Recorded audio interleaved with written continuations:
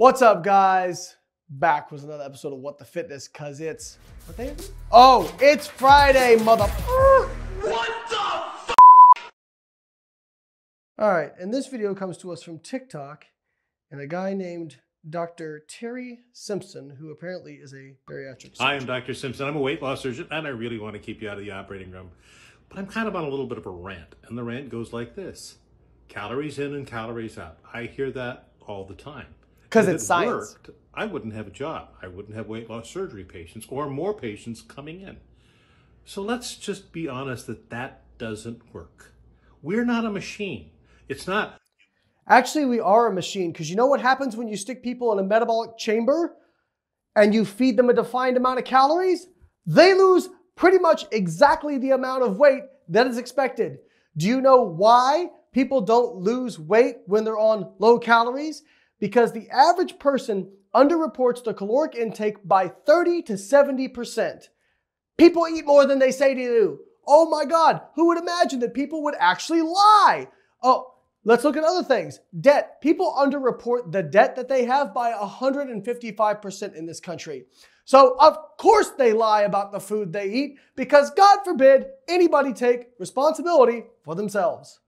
You put in the calories, we do a certain amount of work, and we expend calories. Calories were originally invented in the Industrial Revolution for machines.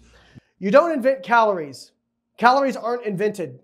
Calories are the energy that is stored in the chemical bonds of food, and that energy is transferred during the process of metabolism. Not for people.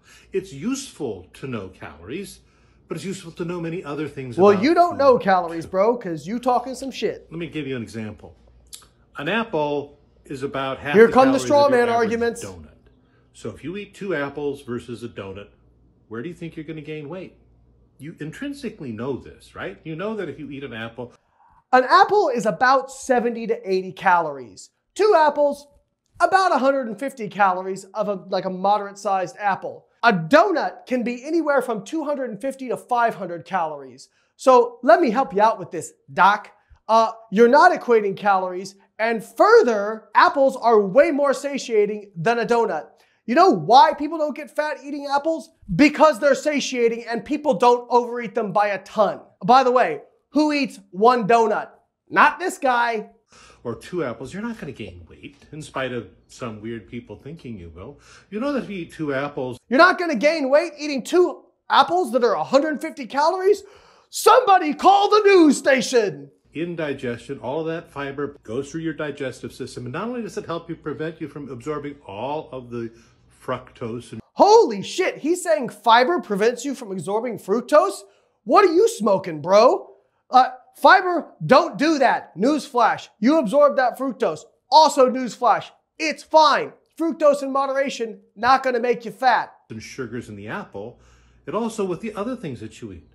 And you know that if you eat that donut, that all of those calories are gonna be open. The door is gonna open with the sugar in the donut, and the fat in the donut is gonna be... What door? What door? Are you talking about the portal vein of the liver? I mean, what door are we talking about here? This guy has literally no idea what he's talking about. He does not understand calories. He does not understand energy balance. And may God have mercy on his soul. Deposited on your hips, thighs, belly, wherever, it's not calories in, calories out. And maybe the best example of that's Biggest Loser. And I've had patients who are on Biggest Loser. I've done weight loss surgery on them. Why is that?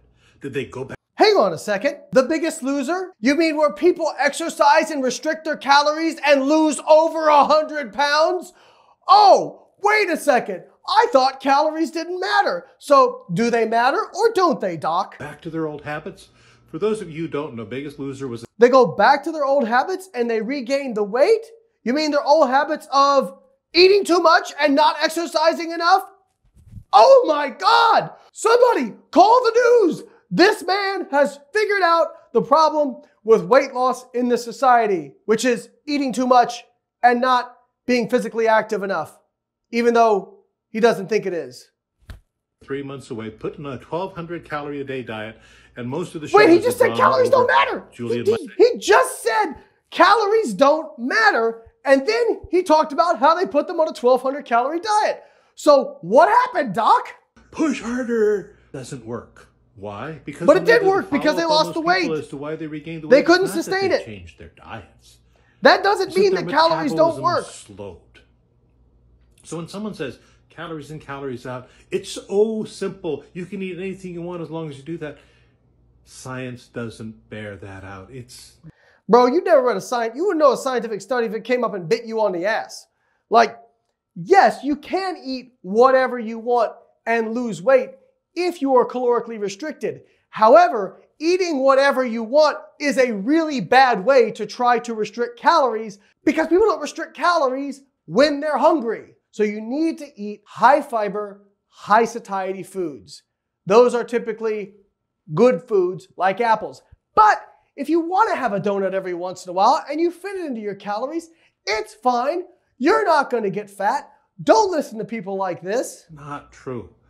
And please don't tell that to my patients. I've had thousands of patients who have all tried calories in, calories out. So why do we preach the Mediterranean or the DASH diets? Because it's targets of certain healthy foods for you. Do you know what happens if you go look at a study on the Mediterranean diet or the DASH diet? You know what the authors talk about in the study? They talk about how it's a calorically restricted diet. They talk about nutrient density to help restrict calories. To achieve. It doesn't say don't eat anything. It hits targets of good food. So calories in, calories out, that's 1950s nutritional thinking. And if your health coach or gym rat says that to you, please understand. There's a lot of us doctors out here who have patients that have tried that, and it's defeating. It's just defeating. So you don't try calories in, calories out.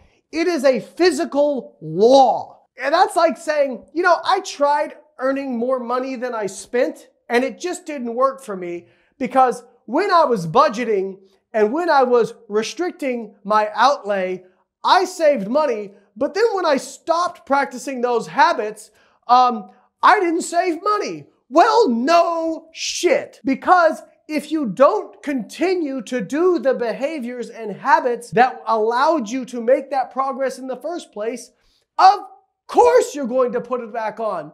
But you're eating more calories when you're putting it back on. Calories in versus calories out is not something you do.